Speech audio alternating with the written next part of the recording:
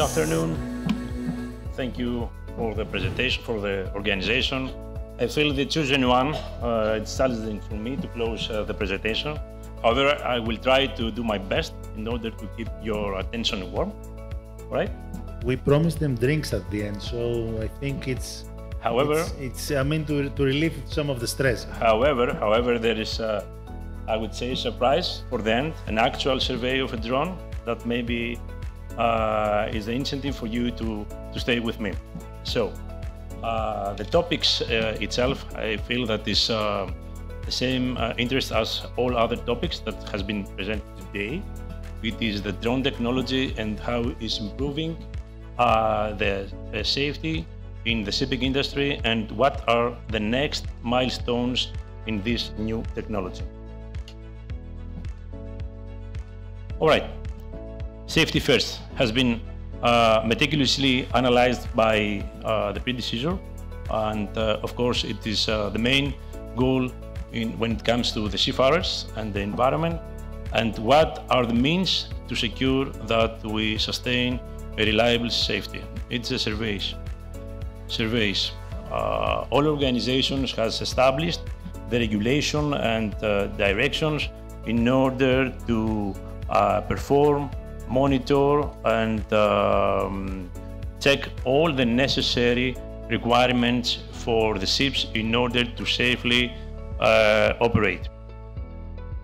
The holy grail of the surveys are the close-up surveys. The close-up surveys, it's the well-known surveys where the structural components, the details of structural components are within the range of visual range of the inspector, normally within the reach of the hand. Everything starts from close-up and end up to close-up surveys. What are the traditional methods? Are well known. Are the scaffolding, the cherry pickers, are the ladders, rafting.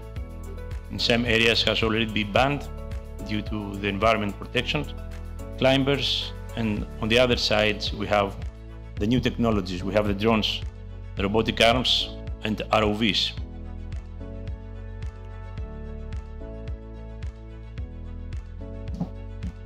On the other side, on the one side, traditional methods. Traditional methods entails a lot of dangers to the seafarers and the maritime workers. Undoubtedly, working at yachts impose dangers of falling or slipping. Working at confined spaces, it's not a friendly environment to work in confined spaces. There are no lighting, there are no oxygen sometimes, and I would like to come back to what has been mentioned from our co-presenter today about a lot of formalities to get inside the confined space, a lot of procedures, a lot of checklists in order for the inspector of the maritime worker to get inside safely. On the other side, we have the remote inspection techniques. You can say safely outside from this risky area in your chair and making the inspection in a more efficient way, as we will check forth. Where this remote inspection can be applied? Everywhere. Can be applied in classification surveys, because all classes has already regulated this inspection. Since 2019, the IX first has applied the new regulation, and then all classes has applied and developed their own directions, all classes. Of course, preliminary conditions assessment, known condition assessment, and damage assessment for rapid response with a lot of formalities. The benefits, first and foremost, safety. There is no reason to put human life at risk when we have the means to avoid something like this. Efficiency. The drones can reach every difficult areas of the ship in order to collect precise data. Precision. So drones are equipped with sophisticated payload and means in order to have digital data easily captured and at hand for the inspector in order to perform the assessment of the areas in question. What are the technology that is being installed on these drones? Okay, the well-known payloads. There are several technologies now at hand. We have started from digital cameras with high resolution 4K videos, and recently this year companies has launched new drones equipped with LiDAR. The LiDAR is a device that produces laser pulse in order to have a point cloud of the area, and after that to have a digital twin, as we will see forth.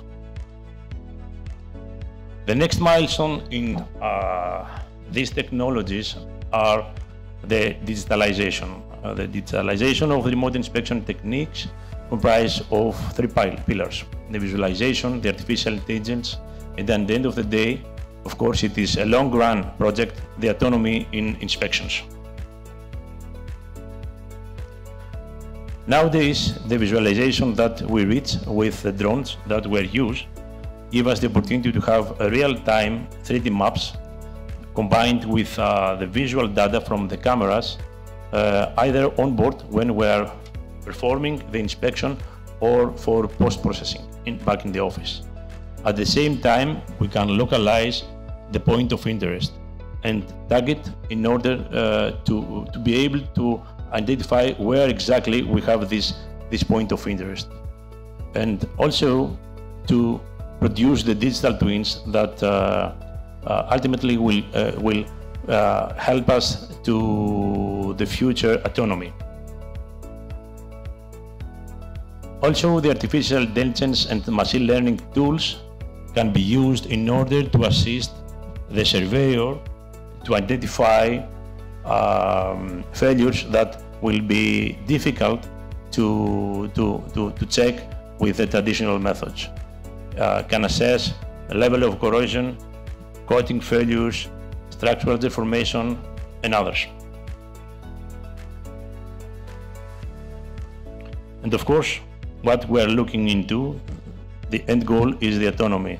Having a drone flying itself in a cargo hold or in a ballast tank, being able to identify historically recorded points of interest, and then to double check or to find new point of interest or to adjust the flight accordingly, and at the end of the inspection to return back to the inspector with all this data collected.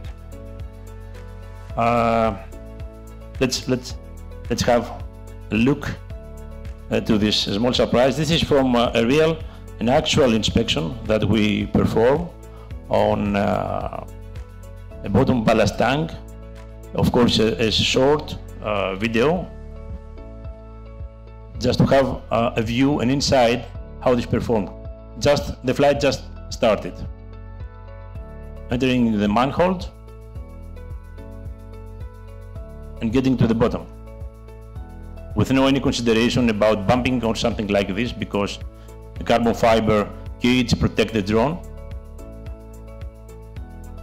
and assist the pilot to enter this confined space.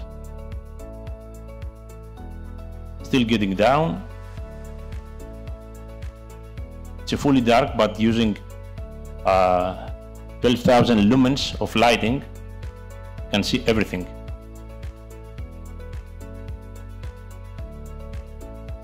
You will check a cable here that is an extender in order to secure that we have a robust signal and not to lose the drone inside the ballast tank.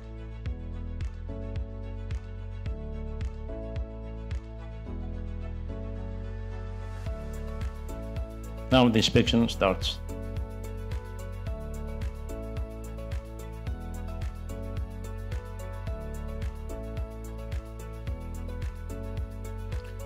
Of course, in order to perform such kind of inspection, you should have a competent and experienced pilot with a lot of hours of flight.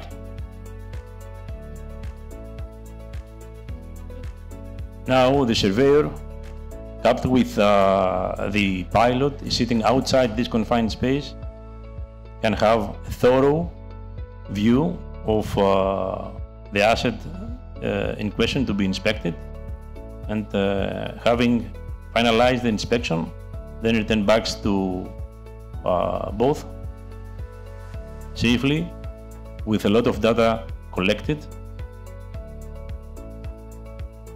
and this can be continue and have all the ballast tank inspected in 1.5 days. At the same time, with traditional methods, a lot of formality, you know better than me, a lot of formality should be applied and approved. Now, nothing, and the drone can back. Thank you for your attention. I feel that I keep the pace. I have 1 minute left for you. Okay, thank you very much. Thank you.